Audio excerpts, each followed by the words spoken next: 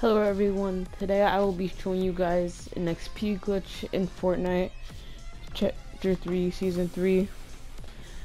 And without further ado, let's get into it. This is the map code. It'll bring you to this, as you guys can see by that XP icon on the side by PvP. You will see that it does support XP. So let's load into it. Try to do it on a private game so you're not automatically getting killed.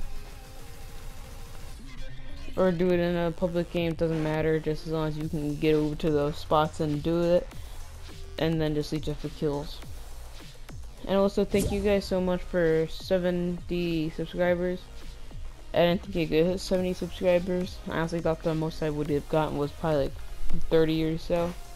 So thank you guys so much for that. But this glitch, you can do it AFK too, so you won't even need to like stay on there and just do it. You can like put your controller down and go do something and it'll still be working. So this is the first spot over here.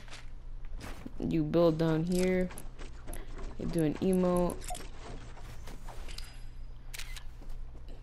And then as you guys see, the XP will start to double and like just go up more every time. And there's one over here too, over by the map. If you crouch down and you stand by the wall, you should be able to see a button. You want to interact with that, and then you'll start getting a lot of XP.